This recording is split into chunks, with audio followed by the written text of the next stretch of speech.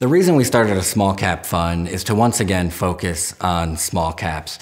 In the early 1970s, Tom Putnam, our founder, really had a focus on smaller cap securities. As these securities grew over time, they became mid caps, but they were still attractive to us, and we continue to hold those today. So with the launch of our small cap fund, we're able to refocus on the small and micro cap space, which is attractive to us for many different reasons. The reason we look at small caps is because over long periods of time, small caps have been one of the best performing asset classes. Our FAM small cap fund is using Fenimore's time-tested principles to target the small cap space. We feel that our small cap fund has several differentiating factors.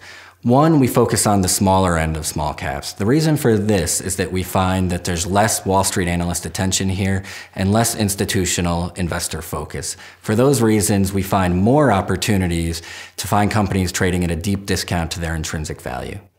Secondly, we focus on quality companies. We look for companies that are profitable. We're not interested in speculative startups.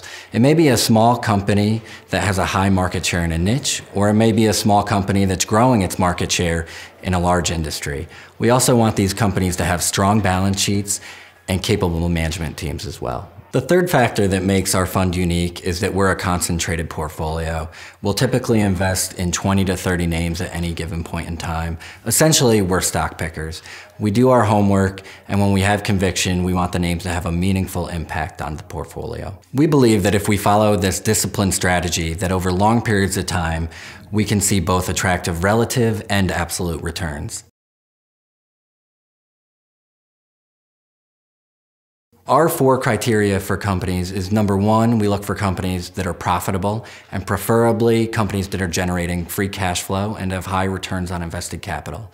Number 2, we're looking for companies that have strong balance sheets.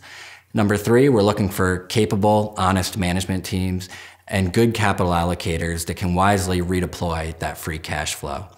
Number 4, we want those first 3 things, and we want to invest in these companies at a discount to their intrinsic value as well.